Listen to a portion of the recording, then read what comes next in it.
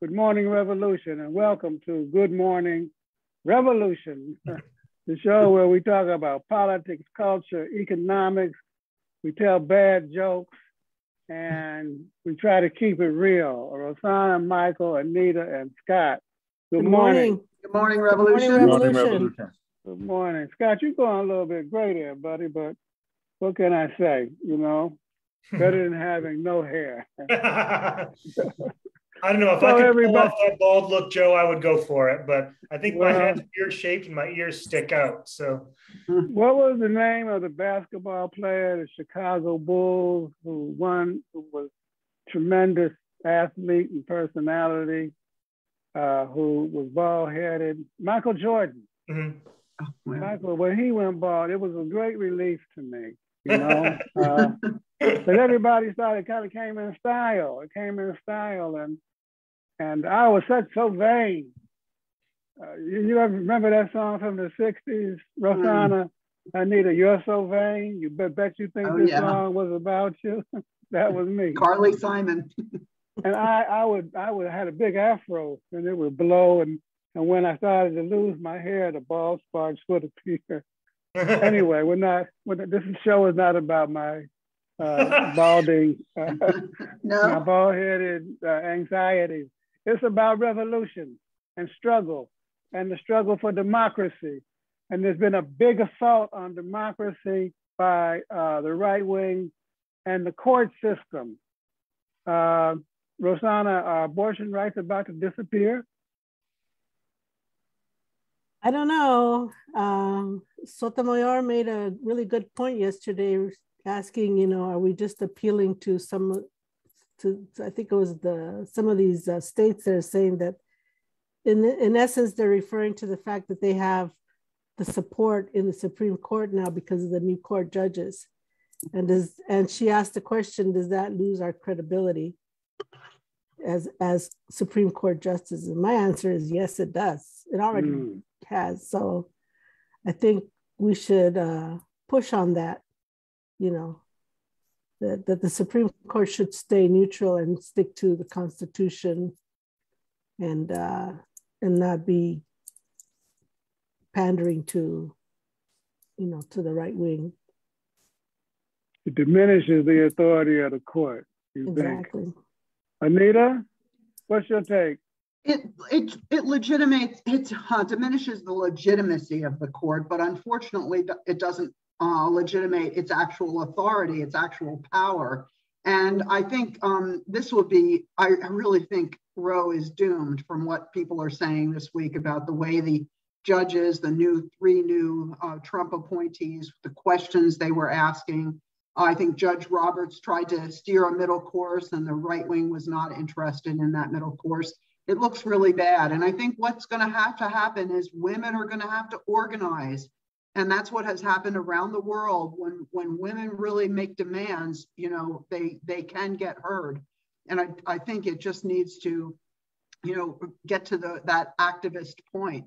And I also think women will make ways. I mean, there are medical abortion options. You know, I think that women have stepped in to you know, help other women at times like this. But I think we really have to organize and demand that right to control over our own bodies. It's just so basic. I really like the argument that the Mississippi clinic was making. The attorney for that for the clinic was saying that it really, to overturn Roe would mean women don't fully participate in society. And I really believe that's true, to be forced to carry an unwanted pregnancy to term. And then Coney Barrett's idea is just, you know, well, bring the child up for adoption. But that's just like, it's a traumatic event all around. So I really think it's a crisis point in the reproductive rights sphere right now. And at the As same much time, as this is a general democratic issue, isn't it a class issue as well? I mean, isn't it like affecting poor and working class women disproportionately? Oh, I think so. If I'm, you know, I don't know.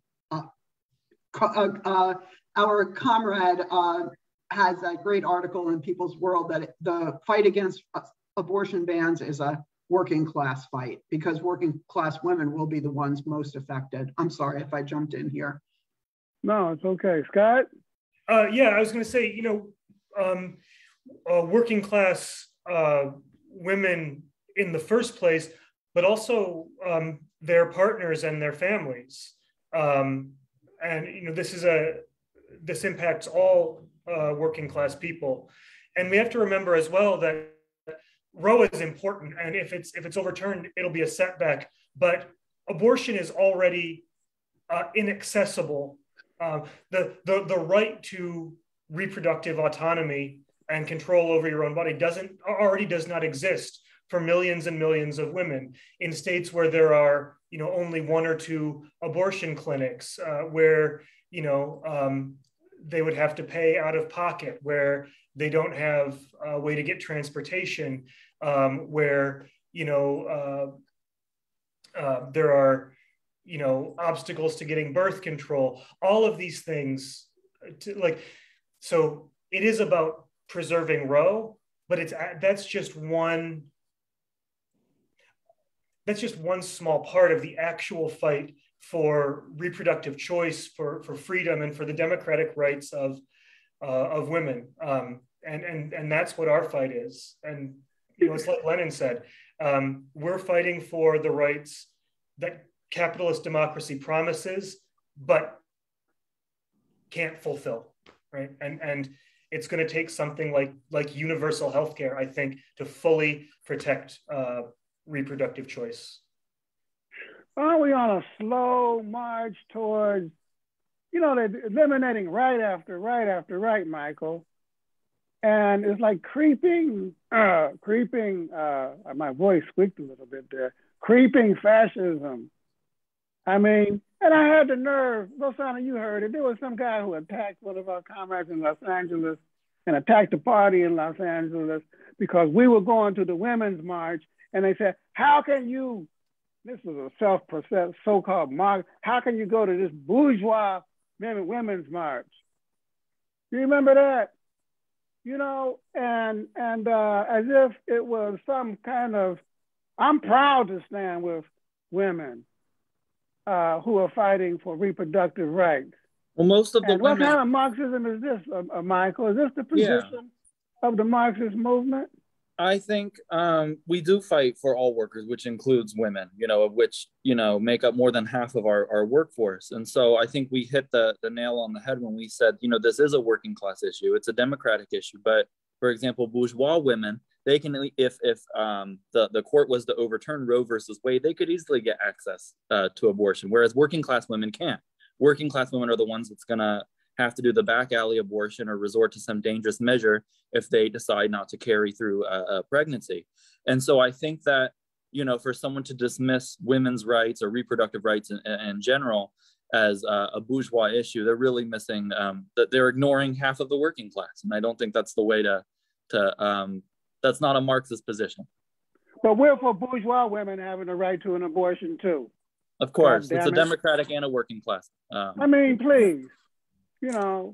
We're for democracy in general for everybody, no matter what their class is. You start out along that path and oh my God, it's a slippery slope to the right, It's like the gender question and the race are all class questions. We support every freedom that can be shared equally by everybody, right? So the only so-called freedom that we don't support is freedom to use private property to exploit and oppress. So all the reproductive freedom and all of that, those are general, basic democratic issues, like you said. There are circumstances, though, when we do support the right. For example, we support the right under capitalism for African Americans, Latino, Asian, and women to have businesses. As long as white men of property and capital own big businesses and there's a general democratic the demand for small business, medium-sized African American, Latino, we support that, right? It's not the main part of our platform. but you know, I mean, Sure. I was in South Africa once and I made that point. The guy told me, I don't know about that, Joe. I said, well, anyway, so this fight for abortion is because fascism is not going to appear full blown. It's going to creep up on us, y'all. And you got to fight every instance of the attempt to repress rights. Otherwise, you're going to wake up one day, it's going to be too late. It's going to be too late. Anyway, a lot of things have happened in the world today. Chile, Honduras. Is there a red wave going on in Latin America? Yo, should I move to Chile, Rosanna?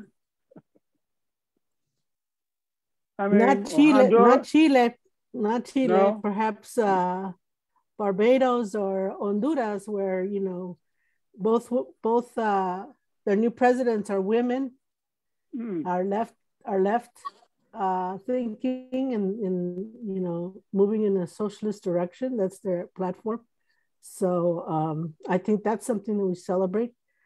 You know, on the one hand over here, where there's the attack on women, in other parts of the world, the women are victorious. They're being elected by large margins, not just, you know, they're not on the edge. There were large margins of victory. So we need to also support them however we can here from the United States. Hands off of Honduras and hands off of Barbados. They called it a pink wave. They called it a pink wave 20 years ago. You know, when Hugo, the pink tide, that's right. 20 years ago when Hugo Chavez and other forces, the progressive left forces, were coming to power democratically in Latin America. And I think now we're seeing a resurgence of that. And I think it's important to note that a lot of these were long processes. You know, in the case of Barbados, it's been a 55-year process to break with the British Empire and get rid of the monarchy as the head of state. And so I think, as Rosanna said, that's very, a progressive development. And then you also have the case of Honduras, which after the 2009 US-backed coup, which ousted Manuel Zelaya, his wife, 12 years later, after 12 years of resistance, has been able to form this coalition of not just leftists and Marxists, but they're leading a coalition of all working class people, whether they identify as centrists or social democrats or communists, whatever. And they formed this anti-extreme right People's Front against imperialism, against corruption, and they were able to triumph by like a 20-point margin. And so I think looking at Chile, which, as Rosanna said, you may not want to move there just yet, depending on how it goes, it's gonna really, we're gonna see which way it swings, because this overall progressive shift in Latin America is reflected in Chile as well, but it's very polarized. They had their primary elections on the 21st, I'm sorry, not primary, but first round presidential elections on the 21st. And it was the communist-backed candidate, Gabriel Boric, and the extreme right, son of a Nazi, literally, son of a literal German Nazi, Jose Antonio Cast, as the two, going into the second round. And the center has thrown their support behind Gabriel Boric, the Christian Democrats, and as well as other progressive and left forces, Allende Socialist Party. But Jose Antonio Cast was just here yesterday and the day before meeting with Marco Rubio. Why is he here? You have the second round of elections on December 19th, and you're here meeting with the right wing in the United States. And a very Carmen Hertz, who's a communist member of Congress in Chile, she said, what is he doing in the United States? Is he planning another January 6th? And I think that's very important to consider, that the world has their eyes on Latin America, but they also had their eyes on us on January 6th. So they know what can happen if the extreme right really gains a foothold. We need to keep our eye on world development. I'm not moving anywhere, Scott. I'm staying here and fighting up to my last breath. Then maybe if after my last breath, you can take me anywhere you want. But Joe, it would be great. It would be great to vacation in Barbados, which is such a lovely place. And it's ironic that it's the one setting out as a republic now, because of all of the British West Indies, that was the one that was seen as the closest to England, and it was called Little England for a while. So it was really heartening to hear the speeches at the ceremony that they had declaring themselves a republic. And I imagine that other places like Jamaica and Trinidad and Tobago will follow suit in the future. So, and I like Rihanna as a national hero. Everyone likes I hope Rihanna. Puerto Rico follows suit too, you know. Yes. Not to, and I hope that they have an economic and social policy that they'll form alliances with the other progressive elements in Latin America against U.S. imperialism. Because, you know, they're going to be, you know how they do. They kind of choke, they put a chokehold, and they use all of their economic and political tricks to undermine these progressive developments. Well, more power to them, and we got a big job to do here, and the fight's going to get fierce come January and February. Now there's a new health threat. What is the name of that new virus? What's it called? Omicron. Omicron. Omicron. I got my booster shot, and we encourage everybody to get booster shots. In fact, I'd get 2 if I could. I mean, and but you got to be careful, because, by the way, we're having an event tomorrow. We're celebrating Jarvis Tyner's 80th birthday. We got greetings from Angela Davis and from Blade Nzimande. Got Blades this morning, the leader of the South African Party. He's a member of the ANC-led government. He's he's not the health minister. The health minister has a lot of problems there. He's the Minister of Education, and many, many others. And we'll be bringing greetings as well. We got a discussion question. It says, does socialist economic policies cause inflation? And if so, what should we do about it? Anybody want to take a crack at that? The socialist economic policies create. Scott, got your hand up. Well, I was just going to say, I think that, you know, there are a couple of things to keep in mind. That inflation has been going on for a long time, and especially in the stuff that working class people need to buy. Healthcare has gotten hugely more expensive. Education, hugely more expensive. Food prices have been going up. So this idea that when you give money to working class people, all of a sudden the economy tanks is just a complete, it's a propaganda line. It's designed to exploit people's economic anxiety. The broader issue of inflation, it's always struck me as kind of like a deflection, right? Worrying about inflation says we're worried about that our money can't buy enough, right? The money is not valuable enough. When the real question is, do people have access to the things that they need for a decent life?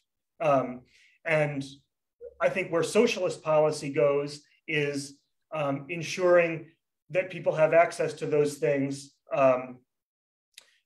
and regardless of the, you know, what that means on the value of the hoarded cash of rich people. So I think a lot of this inflation talk is fear-mongering right now. Paul Krugman recently suggested that the spending patterns among large corporations suggest that they don't see this inflationary trend continuing. And the other thing, the more important thing, like I said, is that I don't care how much hoarded cash buys. What I want to know is, do people have access to what they need? And the answer, you know what I think causes inflation? Capitalism causes inflation, not socialism. Didn't we have John Case here last week? And didn't he make the point that there were several contributing factors to the inflationary One of them were supply chains, lack of access of some of the products, and the prices are going up. And then he was talking about the oil issues in the Middle East and so on.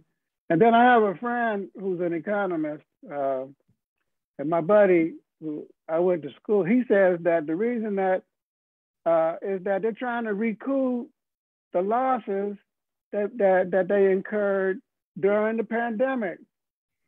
People weren't spending, they were at home. And so now that they got a little money in their pocket, they're raising prices in order to increase their profit margin. Do you think that that's true, anybody?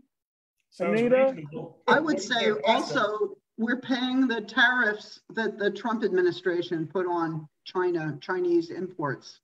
I think, I mean, and also the tax policies of the previous administration too. I think, you know, inflation doesn't happen overnight. I think these are broader movements. And I do believe the people who many economists argue that it is temporary, and this is a very peculiar economy we've got right now. It's just, you know, because of the pandemic, it's completely unique circumstances. So I don't think you can compare it to the 70s, for example. I think we just have to ride it out, and hopefully it will be diminishing by well in advance of the 22 midterms. And today, I think we got a good job. Did we get a good jobs report today? Today, the jobs report came out, and I think it's expected to be good. I don't know if it was, but you know, that would help. It was good. It was good. But a lot of those are part-time seasonal jobs too. We have to keep that in mind too. Right. All right. Well, you know, I think that capitalism is the cause of inflation. You want to get rid of inflation, get rid of capitalism. That's right. I mean, that's the solution. It's not as simple as that, but that's the solution. Unless you get rid of eventually commodities and the market of commodities where inflation is built in, and that's the. Unless you want to have price controls. Remember price controls in the 70s? Was it the 70s? Who was that, Nixon? I forget. Well, Nixon resigned in 74, so. That might have been Carter, but you know, that kind of failed. Yes, I think it was. You know, you can't hold down the price of labor, so hold down the price of capital. Yeah. That's what I would do. But then again, I'm not president. I don't control the Federal Reserve. I don't even have a bank account. Well, if I do, but there ain't much in it. So. Anyway, season's greetings, everybody. And we're going to have a few more shows. Do we have any other events coming up next week, Michael, or are we out for 2021? Well, we have Jarvis's birthday tomorrow, which we encourage everyone to attend online if they cannot make it in person to the city. If you do make it to the city, please bring your vaccine card, very important, and a mask. But if you want to attend online, you can go to cpusa.org and find the link, or you can also find it on any of our social media, Twitter, Instagram, Facebook. Come, he would want you to come. It's think of it as a party event and kind of like a seasonal event as well. So we'll see you there. And happy birthday, Comrade Jarvis Tyner. Yes, happy birthday, you know, Jarvis has such a history. Like I found out recently that Jarvis participated, I'm kind of giving away what I'm going to say tomorrow. Jarvis participated in one of the big, in fact, he led one of the big struggles to break the color line in this country. You know, the time was the late 50s, early 60s. The place was Philadelphia. And the circumstance was that Black people, white, Latino, couldn't dance together publicly on TV, on American Bandstand. Now, I saw Anita, you know, boogieing on American Band. I saw Rosanna there too. Michael and Scott weren't born yet. I was on Soul Train. You could not dance together. And there was a young guy from Philly, his name was Bobby Brooks, who had a hit song. And they were playing the song on American, and the people from the community couldn't even come dance to the song. And so they had a protest. And there was a group called the Socialist Youth Union of Philadelphia. It was the party's youth group at the time. And the socialist was led by Jarvis Tyner, and that socialist youth union and the people in the community organized a protest, and they broke the back of segregation. And American Bandstand had to relent. Big headline in the Philadelphia Inquirer: color line broke on Bandstand. And that's our history. Yeah. That's part of what we did. But you never hear about it. You look on it online, you can't see that. You know, we have such a tremendous history of accomplishments and struggle, but because of the suppression of information and the Cold War, nobody knows about it, Rosanna. We need to bring forward that history. Yes, we I'm do. going to do it tomorrow. Good. Good. I don't care what nobody says. I'm telling the truth. Nobody's And going to are you going to talk about Jarvis's run for mayor in 1986 or 87? Damn straight, I'm going to talk about it. Yeah, I collected signatures in that race. Jarvis I came out don't of talk the about interview, it. right? I want Michael is going to get a fundraising pitch tomorrow. You're giving him good ideas. And so we're going to celebrate. We got a lot to celebrate, y'all. This party, I'm telling you, and our greatest celebrations are yet to be held. Our greatest victories are coming. They're coming. They're right down the road. I can see them. You know, Martin Luther King said, I've been to the mountaintop and I've seen the other side. I kind of know what he was talking about, you know? But he was much higher than we are. He had a mass movement behind him. You know, we're a little anthill, but it's gonna grow. So we encourage you to come, and we encourage you to join the Communist Party. It's a revolutionary party fighting for a new society. Socialism. Stay strong, stay safe, stay in the fight, stay vaccinated. And we'll see y'all next week. Take care, everybody. Bye. Bye, everybody. Bye.